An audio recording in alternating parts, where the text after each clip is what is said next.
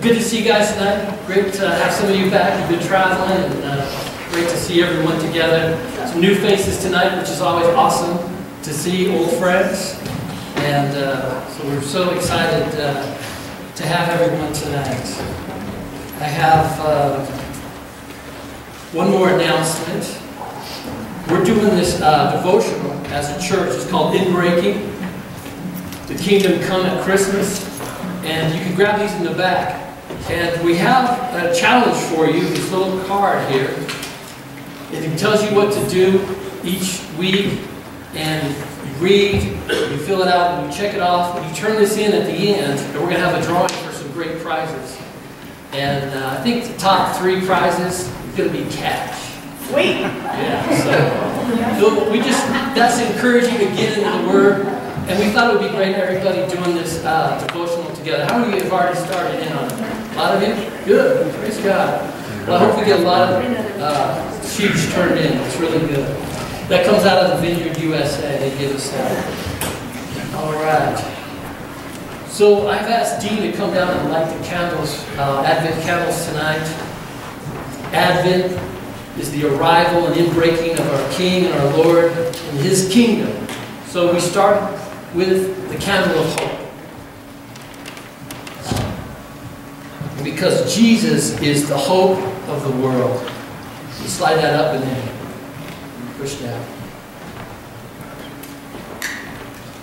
There you go. All right.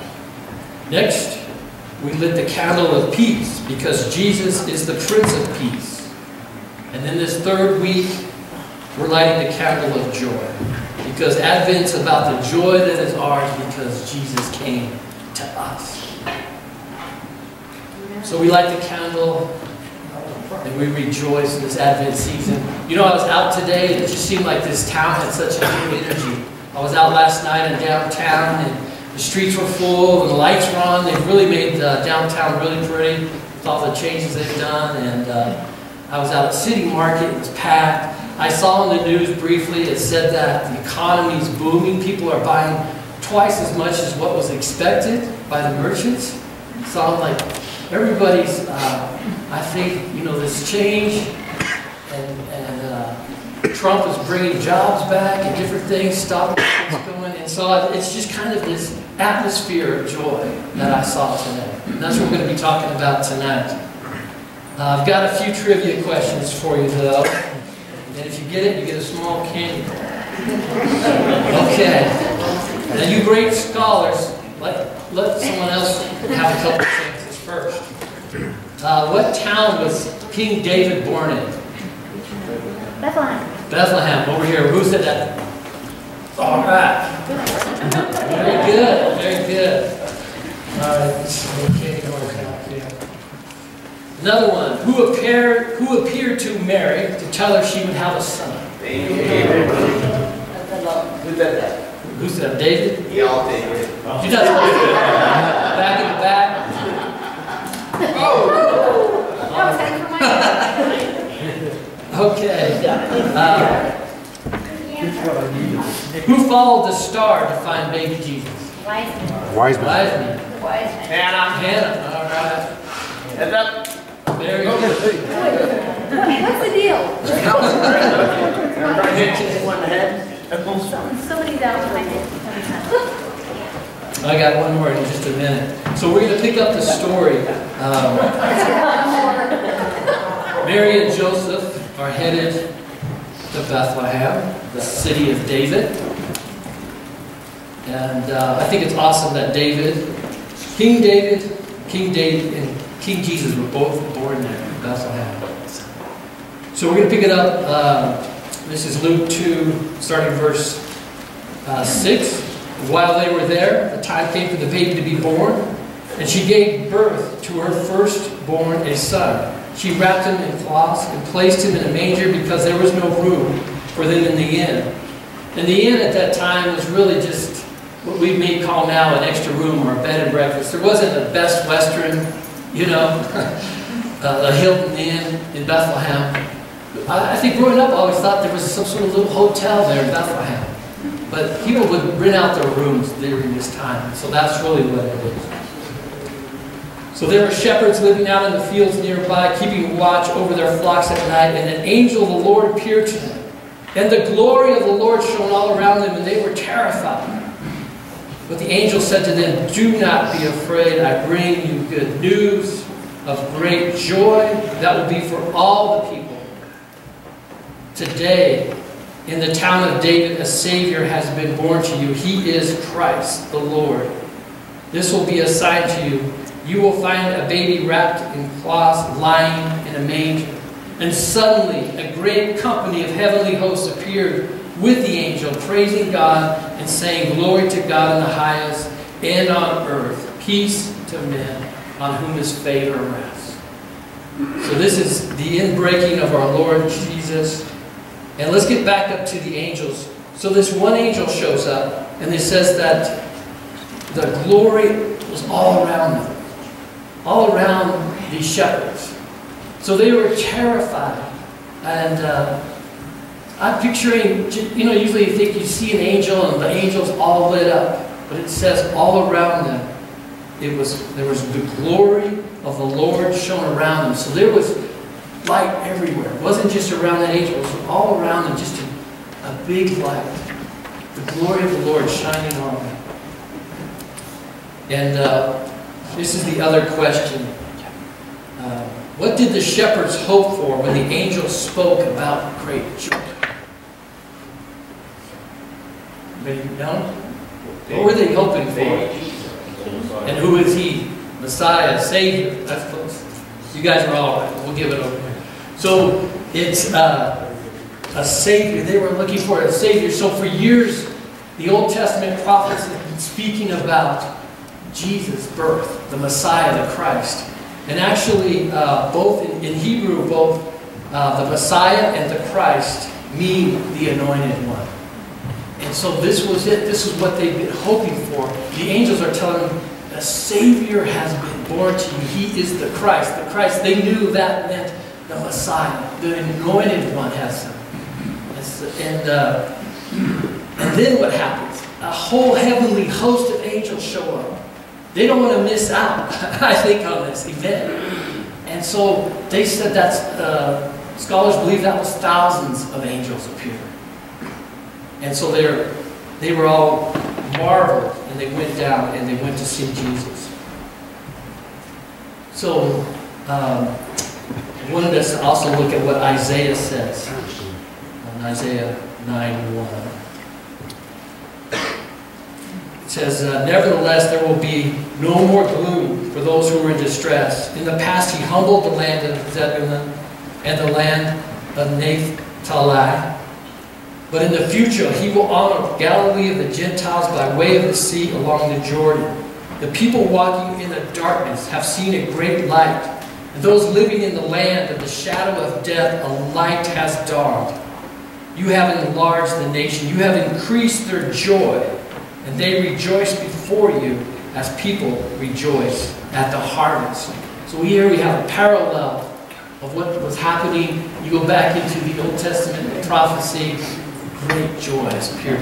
And you would think about these people, you think that they were living, things were going good for them. Not according to what this says. It says they were in darkness.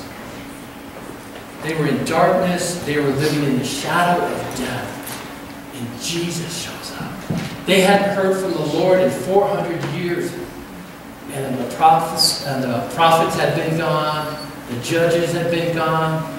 And now they're hearing about Jesus. So there's a great joy there. Great joy.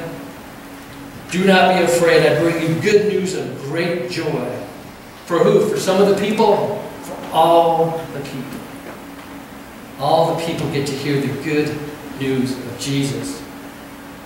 You know, we see it sometimes, this inbreaking of Jesus into our own lives, because he continues to break in. He continues to break in even into our day. And, we had our Kingdom School of Ministry here the other night, about 3 weeks ago. We were praying for a gal who couldn't hear out of one ear for about 2 years. And they were praying for her, and she'd been prayed for a few times, and nothing at first. And they said, "Well, pray again." So they prayed again. And the gal said, "Well, go whisper something in her ear, see if it's worked. And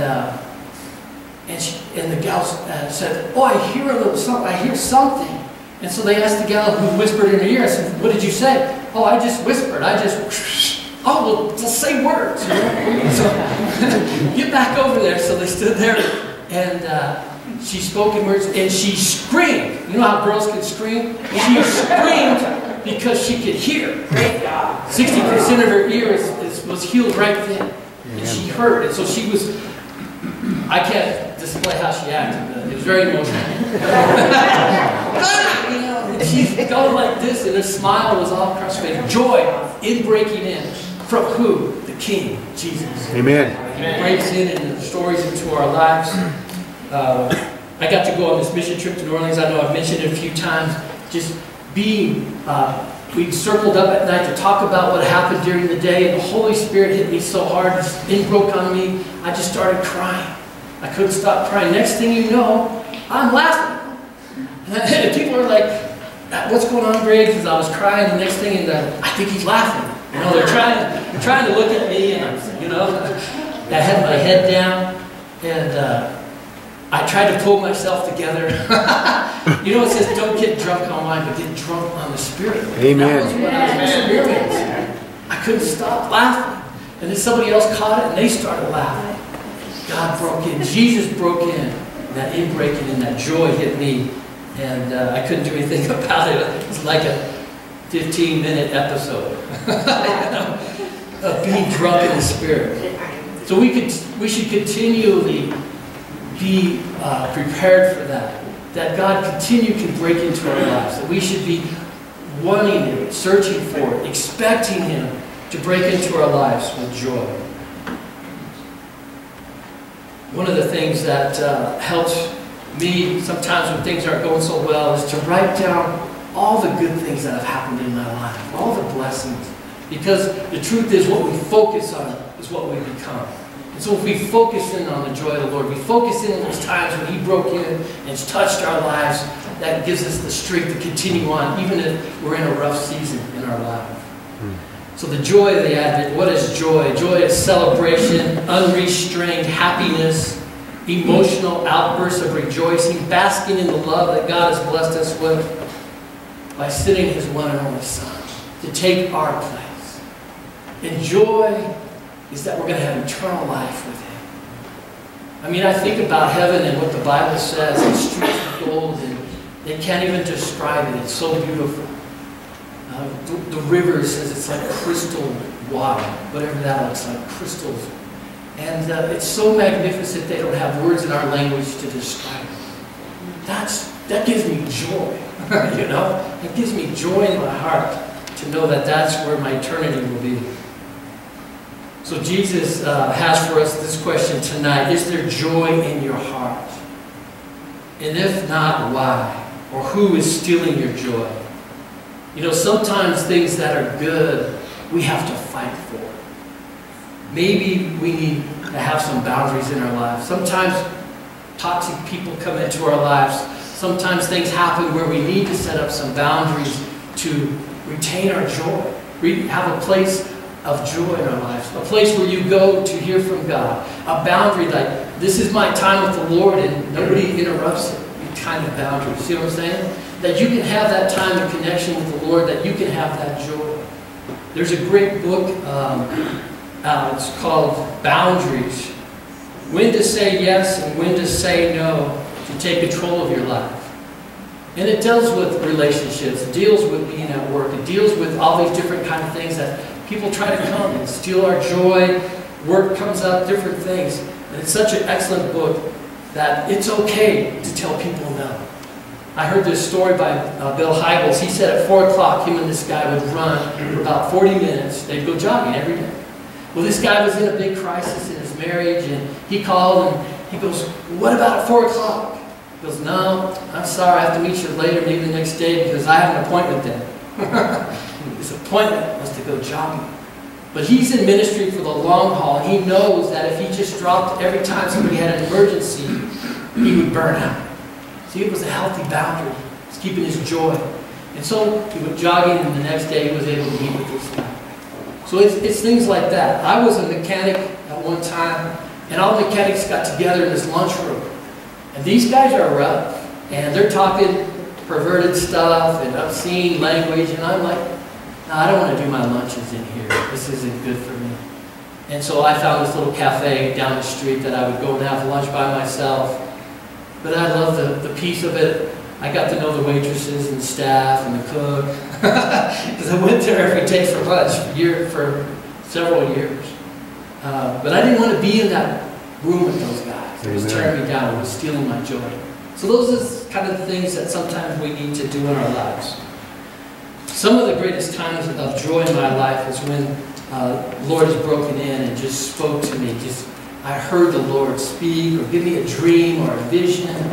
That's joyful. To know I'm connecting with the God Almighty who made heaven and earth. He whispers, gives me a dream, a little vision, a sense sometimes. I can even go into the woods and just feel His presence. Those are times of great joy for me. So seek those times, look for those times to hear from the Lord. I challenge you all to sit there and ask Him, Lord, will you speak to me however you may? Because He wants us to ask that we might receive. Also, I get a lot of joy just worshiping the Lord, singing and praising the Lord. I've got worship CDs going in my car all the time. I play it sometimes in my garage.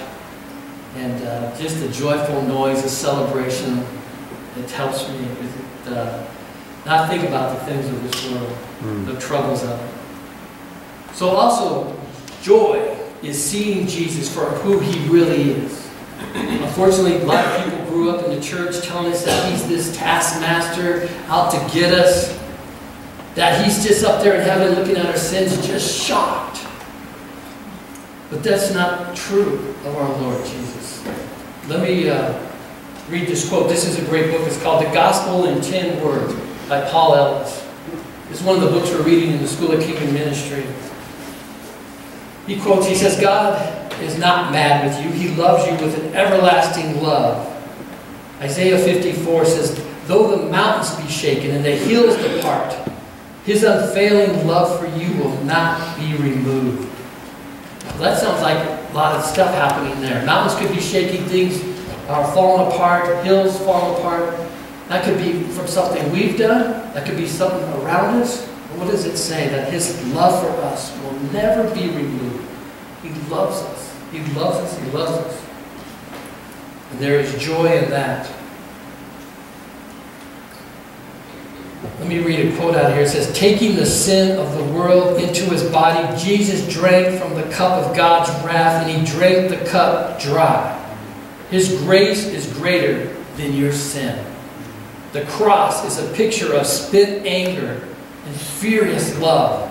The cross is God shouting, let my children go. And we can barely fathom this because we have done nothing to merit this favor from our Lord. But isn't this the good news? On the cross He's saying, let my people go. He's overcoming the enemy and He's saying, you cannot touch Him anymore. I'm going to overcome you and I'm going to get the keys to death, hell, and the grave. And He did. Amen. Amen. God demonstrated His own love for us while we were still sinners. Christ died for us. We didn't have to get cleaned up, get ready, made all nice. While we were sinners, He came and did it for us. Beautiful. Beautiful. All right. John 3:17, Jesus came into the world not to condemn it, but to save it. We were in Romans, we did the studies, Romans 8. that there is no condemnation for those in Christ Jesus. Why? Because we are a new creation in Christ. He accomplished everything at the cross so we don't have to beat ourselves up. He is happy that we're in the kingdom with Him. Amen. He's smiling. He knows we're blowing it at times. He doesn't care. He's smiling because He sees us in the finished race. He sees us as we are meant to be, that we are the image bearers of God, that we're overcome, that we have the anointing of the Lord, that we become this new creation in Christ, and that we can walk and move and live and have our being in His presence and in His destiny and in His purpose. And it's something different than the world's ever known. And we're just barely grasping it, barely grasping the truth of who we are. But as we continue just to follow Him and seek His Word, those layers come off. We start seeing the beauty of all that Jesus has done for us and how He sees us, how much love He has for us. You know, you think about how far you would go for your son or daughter, how much you would do for them. And if they were a killer, if they were in prison, you would still love them. And some people think, well, God's angry, He's angry at this. No, He's got more love than that. You know why? Because He is love. God's love is like a fountain that shoots off. You can't stop it because that's who He is. We have love based on feelings and different things, but His love just bursts out like a fountain because that's who He is. He can't help but love us. He created us. In His image, He loves us. And so there's great joy in His love. Amen. Look at His first miracle. He turns water into wine. It's a party. They're having a party. Jesus is there. Celebration's happening. He's smiling. He's not this taskmaster. He likes us to have fun. He likes us to laugh and enjoy. What else gives us joy? When we participate in sin, doesn't it always take it from us? It takes our joy. It steals our peace. It always leaves us unfulfilled, and then the ripple effects that we have to deal with. But when we participate with Jesus, there's life. He gives. He always gives. So He gives life, and He gives joy and peace and hope to us when we participate with the Lord. And those ripple effects go out and touch others. What else can give us joy? Unexpected joy. One of the ways to receive joy is to give. Missions, outreach, get involved, blessing someone, opening a door, helping your neighbor. In 2 Corinthians 9:7, Paul tells us that God loves a cheerful, hilarious giver. The entire context in the statement abounds with joy, generosity, fullness, and excitement. Paul says those who give little reap little. In verse 8, God tells us He will always provide for us in such a way that we can live with enough and yet give in abundance. This is the principle he's talking about, tithing and giving.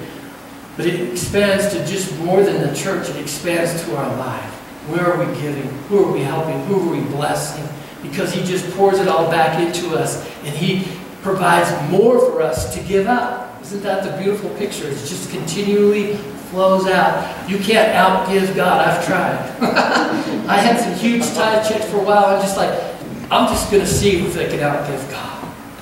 And all of a sudden, things came up, and we sold our house. We made a bunch of money. We were able to buy another house. I was actually tithing on a credit card, which I don't recommend. But it's just kind of where we were. But God met us there. And then when we sold the house, I was able to clear out that debt. But God is faithful and just in that way. He just try to outgive, but you can't do it. My daughter, the other night, she was at School of Kingdom Ministry, and we were praying for someone, and she got to laughing, kind of like what happened to me down in New Orleans, and she got drunk in the Spirit, and she was laying over here and laughing, and oh, I can't believe it. I hadn't seen that in all those years since then, and very rarely did I see that kind of thing happen, but she really got a touch of the Lord that night. Well, I want to show this video clip coming up. And this video clip is all about joy. It's about the inbreaking of God happening around the world today. It's still happening, and it's celebration time. So let's look at this video clip.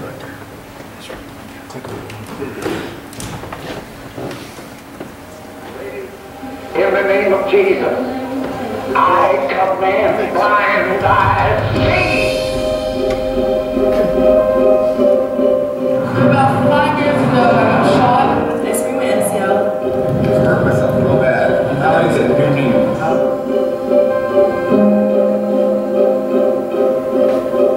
Healing is the easiest part of all. This is the part Jesus has done completely, 100%.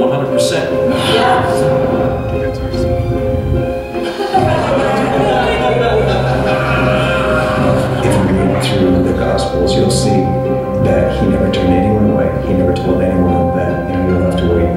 God's trying to teach you something. He did healed everyone who came to him. Jesus went around and he healed all. So all means all. It doesn't mean some. It doesn't mean, no, only a couple. He said all. And that's what we're called to do. We're called to be just like our daddy, to go lay hands on the sick and see them recover.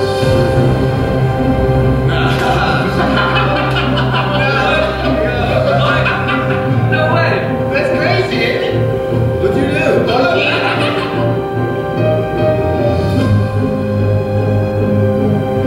You know, the healing ministry is not some glorified ministry. And to be honest with you, there is hardship. And you've got to prepare yourself for that. And you've got to establish yourself in the fact that this is God's will and that this is something you're going to do and you're going to be totally dependent on God. Because there are hardships in this ministry. I gave the altar calls, people began to be saved, Muslims, Hindus, and then suddenly somebody would throw up their crutches and they would bring me up people that had been blind all their lives, deaf and mute. We asked more than 30 people who are actively engaged in healing ministry for their most practical advice. Our goal is not to simply show you what's happening throughout the world, but to train and equip you to do the same things in Jesus' name.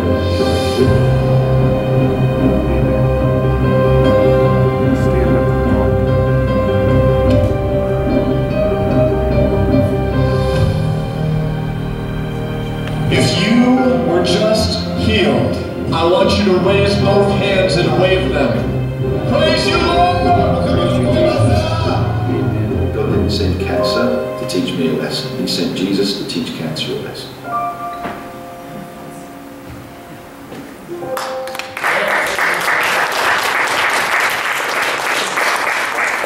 That's happening around this country and throughout the world. Inbreaking of our King, Lord Jesus, coming in and He's touching people's lives and they're getting healed. Muslims and the Hindus are hearing about the gospel and giving their lives to Jesus. And in a sense, that's a healing, right? To have the full truth given to them. And so it's so exciting to me. This is real joy of seeing people's lives touched in this way.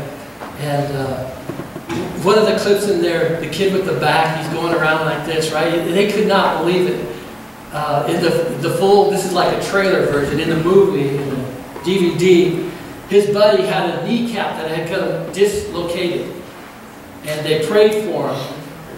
And he got healed. It somehow went back to where it was supposed to go. And he literally was in the street doing backflips. I wanted to show you that part, but I couldn't pull it up. But talk about joy, right? Did you see the lady on the wheelchair?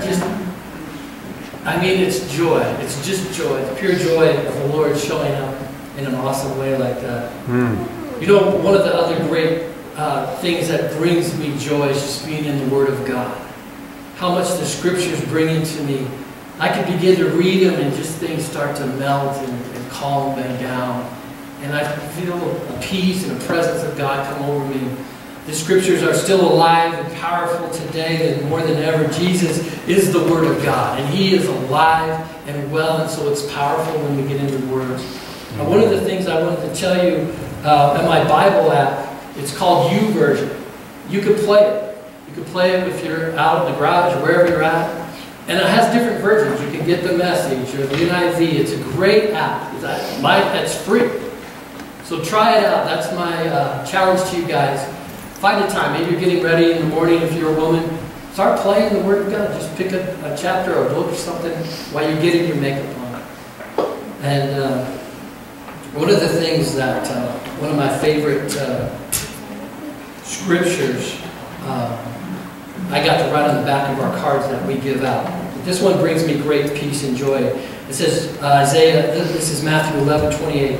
Jesus says, "Come to me, all you who are weary and burdened, and I will give you rest. Take my yoke upon you and learn from me, for I am gentle and humble in heart, and you will find rest for your souls. For my yoke is easy and my burden is light." Doesn't that just bring you down? Doesn't that just calm you? That's a good verse to memorize. So you take these cards that's in the back of it. You find somebody you want to minister to. Share that verse. Share about the church. Great. Just knowing that Jesus has got me. He's never going to leave me nor forsake me. He is gentle and a humble Savior. And in Jesus we can find rest for our souls. So how do we apply this today? Well, we open ourselves up to Jesus because He is joy.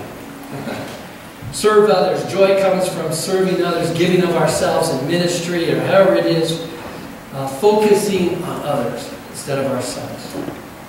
Surrendering any selfish ambitions and laying them at Jesus' feet. This takes practice. This is the journey we're in, right? To overcome sin, to overcome our own desires and focus in on what Jesus has done in our lives and who He's called us to be.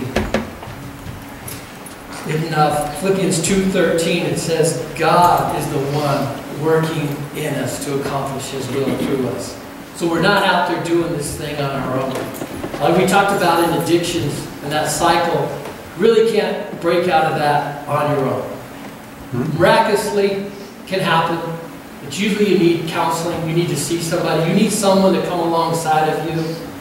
And so that's what God does with us as well. He comes alongside of us, He partners with us that we could be the people that He's called us to be. We're not in this alone.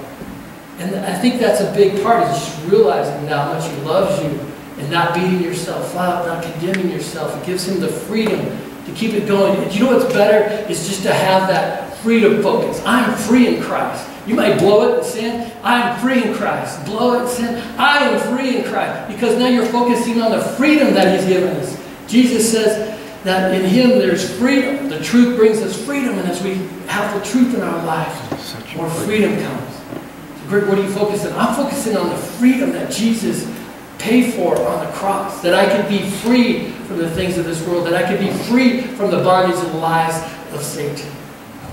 And there's joy in that. So I just lay down all my anxiety, all the striving and the busyness.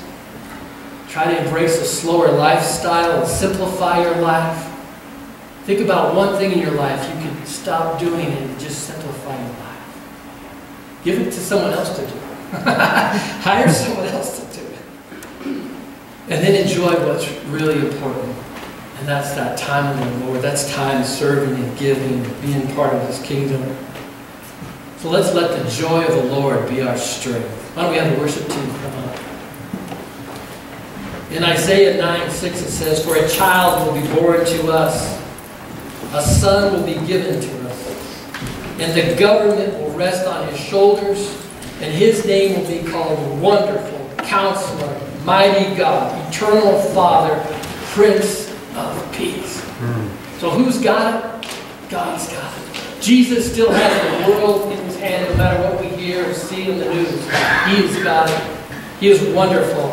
He is Almighty God, Eternal Father. And you know what the good thing about with all this political stuff? The government's on His shoulders. When I see the government's going crazy, I'm like, the government eternally rests upon Jesus' shoulders. And that gives me great peace and joy. Amen. Closing. A great multitude of angels herald the birth of the Messiah. And the shepherds, they came to do what? To marvel, to see the Savior. The kings came from the east to do what? To worship and to marvel at what God had done. That God would break into this broken world marred by sin. And the knowledge that God cannot be stopped or deterred brings me great joy and comfort. Even though we live in a fallen world, we're seeing the inbreaking of the Lord more and more. More and more. China and Africa and the U.S. The Lord is alive and well, and He's inbreaking in more than we never know. So let's stand and let's sing with joy tonight of all that our Savior is doing. For the joy of the Lord is our strength.